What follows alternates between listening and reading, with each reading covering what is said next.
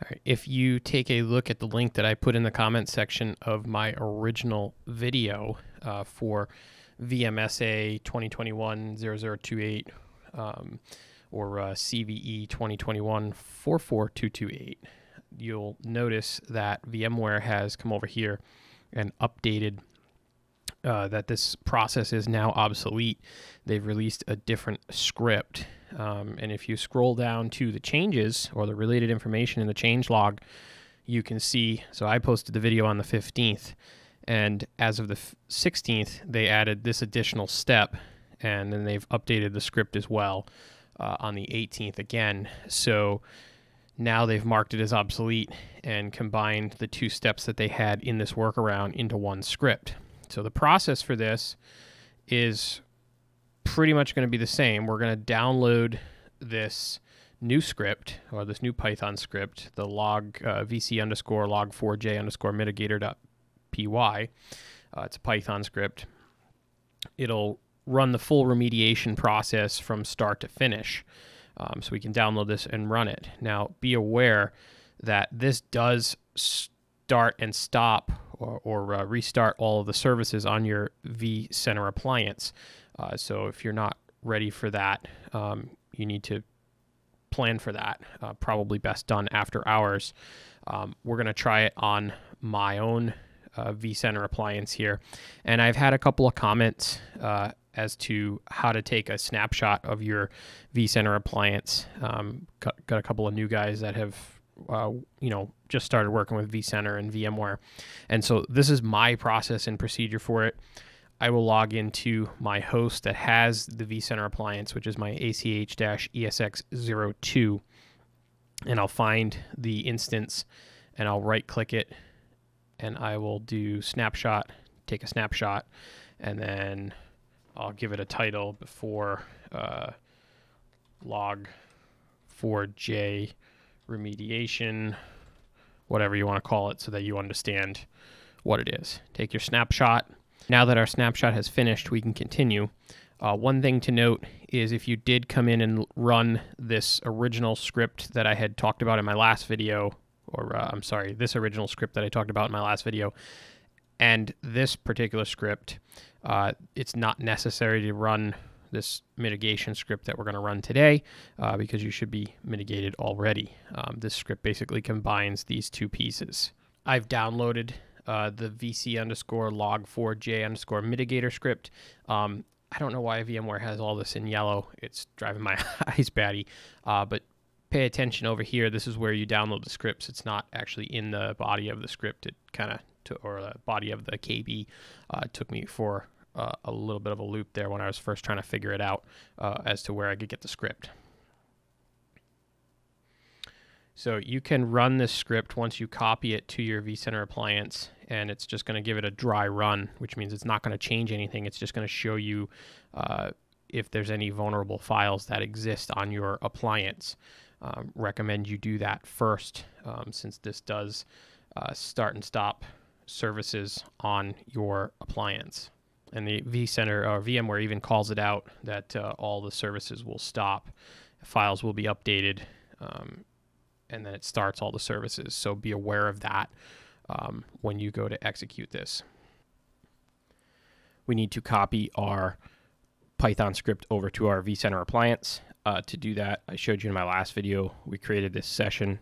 In case you're seeing this for the first time, let's go to Edit and Advanced. Under the SFTP section here, you want to uncheck this Allow SCP Fallback first, and set the path for SFTP server to shell /usr/libexec/SFTP-server, and click OK. We can save that, and now we can log in.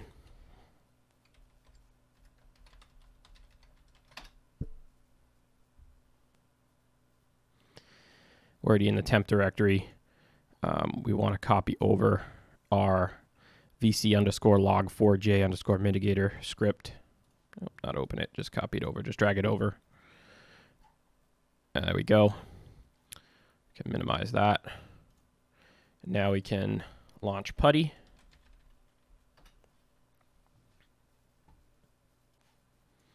and SSH into our vCenter appliance.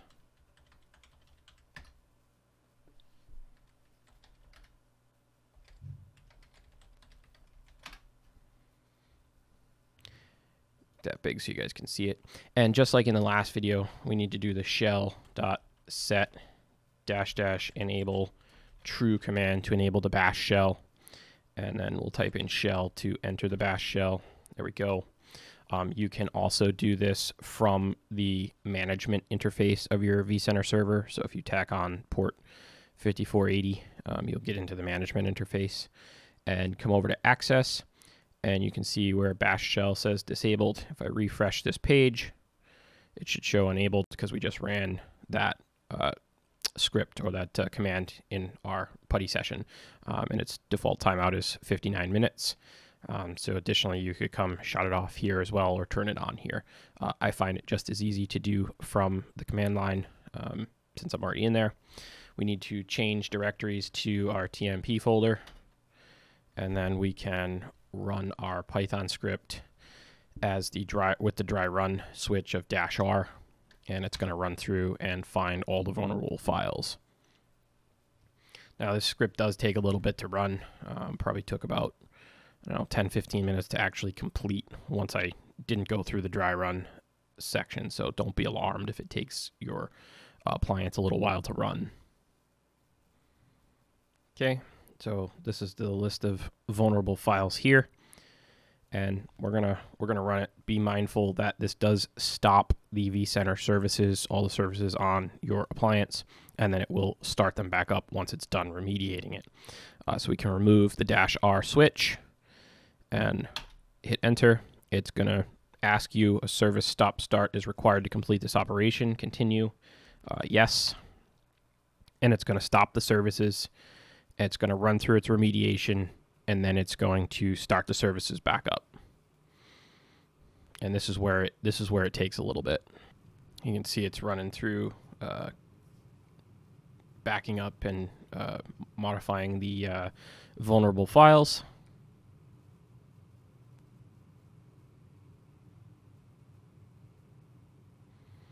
And now it has completed its remediation, and it's starting the services up again. This is where it does take a little bit of time. You can see that the remediation has completed. And one thing to note that VMware does recommend is that we run through the script again with the dry run command just to verify there are no further vulnerable files. So you can arrow up and run the Python script again with the -r switch, hit enter, and it's going to run through, and it should come back and say that there are no more vulnerable files. There we go. No vulnerable files found. Total found 0. So we are good. This has completed the workaround remediation for this this KB87081.